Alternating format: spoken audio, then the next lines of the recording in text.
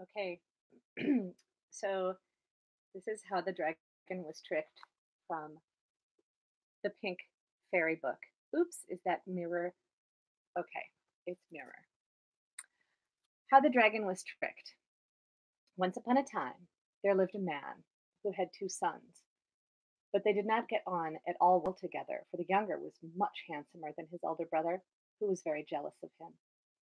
When they grew older, things became worse and worse, and at last, one day, as they were walking through a wood, the elder youth seized hold of the other, tied him to a tree, and went on his way, hoping that the boy might starve to death.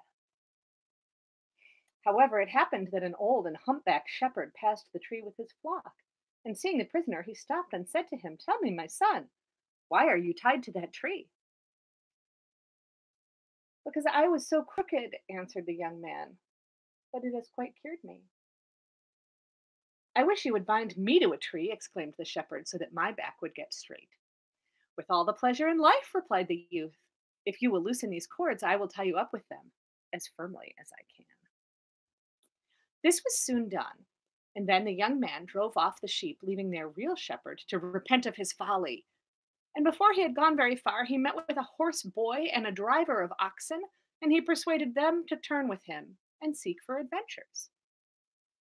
By these and many other tricks, he soon became so celebrated that his fame reached the king's ears, and his majesty was filled with curiosity to see the man who had outwit everybody.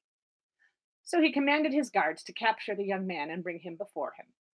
And when the young man stood before the king spoke to him and said, "By your tricks and the pranks that you have played on other people, you have, in the eye of the law, forfeited your life.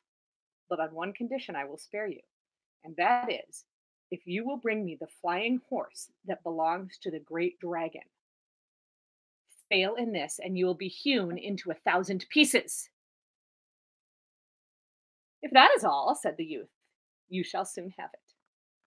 So he went out and made his way straight to the stable where the flying horse was tethered. He stretched his hand cautiously out to seize the bridle when the horse suddenly began to neigh as loud as he could. Now the room in which the dragon slept was just above the stable, and at the sound of the neighing he woke and cried to the horse, "What is the matter, my treasure? Is anything hurting you?" After waiting a little while, the young man tried again to loose the horse, but a second time it neighed so loudly that the dragon woke up in a hurry and called out to know why the horse was making such a noise. But when the same thing happened the third time, the dragon lost his temper and went down into the stable and took a whip and gave the horse a good beating. This offended the horse and made him angry, and when the young man stretched out his hand to untie his head, he made no further fuss, but suffered himself to be led quietly away. Once clear of the stable, the young man sprang on his back and galloped off, calling over his shoulder, "Hi, dragon, dragon! If anyone asks you what have become of your horse, you can say that I have got him." But the king said, "The flying horse is all very well, but I want something more. You must bring me the covering with the little bells that lies on the bed of the dragon, or I will have you hewn into 1,000 pieces." "Is that all?" answered the youth. "That is easily done." And when night came, he went away to the dragon's house and climbed up on to the roof. Then he opened a little window in the roof and let down the chain from which the kettle usually hung, and tried to hook the bed covering and to draw it up.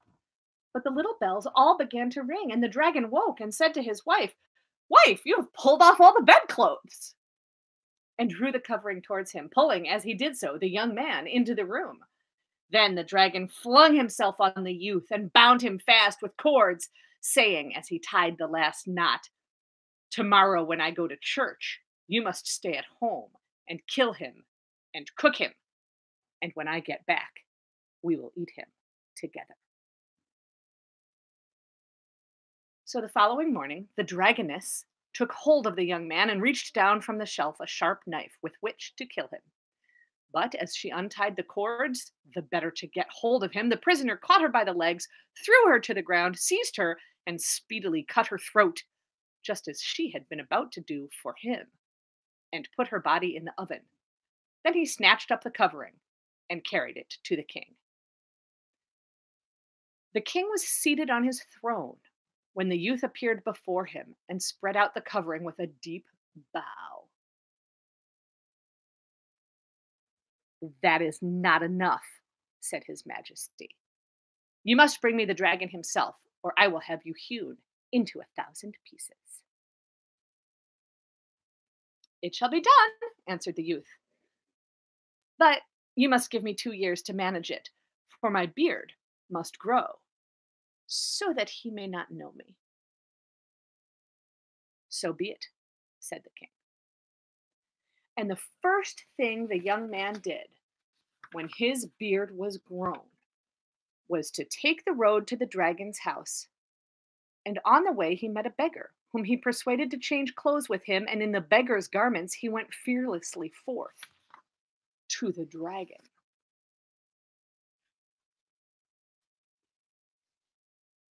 Here's an illustration.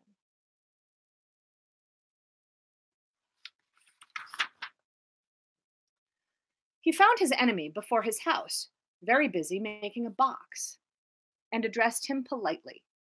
"Good morning, your worship. Have you a morsel of bread?" "You must wait," replied the dragon, "till I have finished my box, and then I will see if I can find one." "What will you do with the box when it is made?" inquired the beggar. "It is for the young man who killed my wife and stole my flying horse and my bed covering," said the dragon. "He deserves nothing better," answered the beggar, "for it was an ill deed. Still, that box is too small for him, for he is a big man." "You are wrong," said the dragon. "The box is large enough, even for me." "Well, the rogue is nearly as tall as you," replied the beggar, "and of course, if you can get in, he can. But I am sure you would find it a tight fit." "No, there's plenty of room," said the dragon, tucking himself carefully inside.